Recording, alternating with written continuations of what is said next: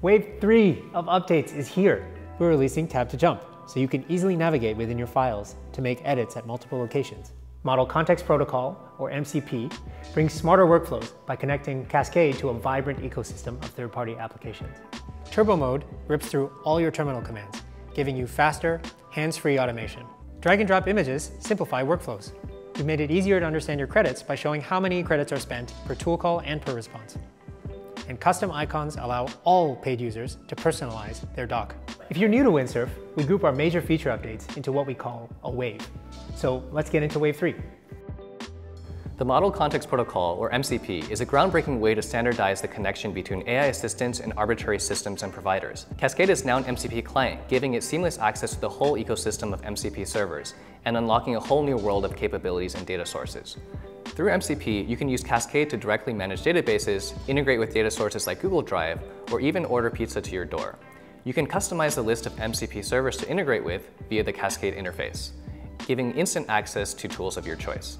This integration opens up new possibilities for Cascade, enabling it to tap into additional knowledge sources and perform smarter workflows. MCP support is available now for individual users and will roll out to teams and enterprises soon, complete with administrative controls. Tap to Jump is our next step in predictive AI for coding. Instead of Windsurf just making changes at your cursor, Tap to Jump unlocks the ability to easily navigate within your file and make edits at multiple locations. Pro and Teams users get unlimited Tap to Jump alongside a new fast mode for all completions today.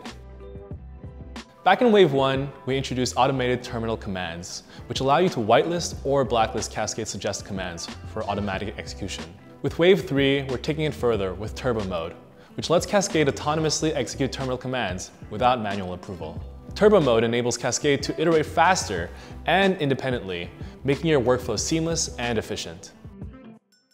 Image upload was a major update in Wave 1, and now we've made it even easier. You can drag and drop images directly into the editor, simplifying workflows like building websites and translating Figma designs. We've heard some confusion around credit spend, and we want to make it more clear for you. That's why we're giving you helpful insights into how Cascade is spending your credits. As a part of Wave 3, you can now view the cost of a response in its summary and view the cost of a tool on its status. And for all our paid users that have been proudly building with Windsurf, we've also introduced custom icons to make your dock feel a little more personalized. Wave 3 is here, less than a month after Wave 2, and we're just getting started. And as a reminder, Windsurf is enterprise ready. Thousands of developers at leading enterprises are already using Windsurf to gain a competitive edge. Don't miss out. Download the latest version at windsurf.ai today.